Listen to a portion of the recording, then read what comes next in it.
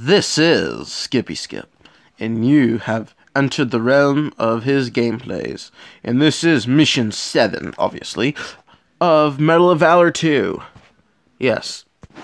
It's a okay little app. If you want an app under 100 megabytes, and it's and you want a first-person shooter, then this is the app for you. So, come on and play, download and play. And this time we get a machine gun. Watch out! Yeah, and actually one bullet takes care of these guys. You know, if you can at least hit something. That's it, spray them. I mean, just forget. I mean, just spray them. Just kill them all. Yeah, all you just do is literally you just stay here.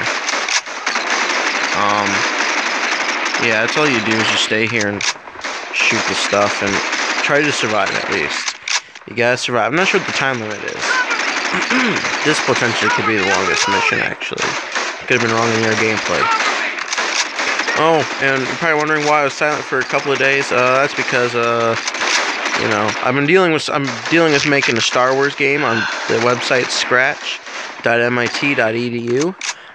That's going to be coming out Friday. It's partially what I'm busy with.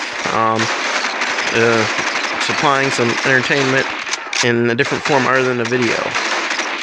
Yes. I hope you guys enjoy the game, at least a little bit. You know, I mean, it's a top-down shooter, 2D game. Nothing that special. Yeah, it's coming out. It's probably the best game I've made so far in the realm of Scratch or top 2D, top-down shooters.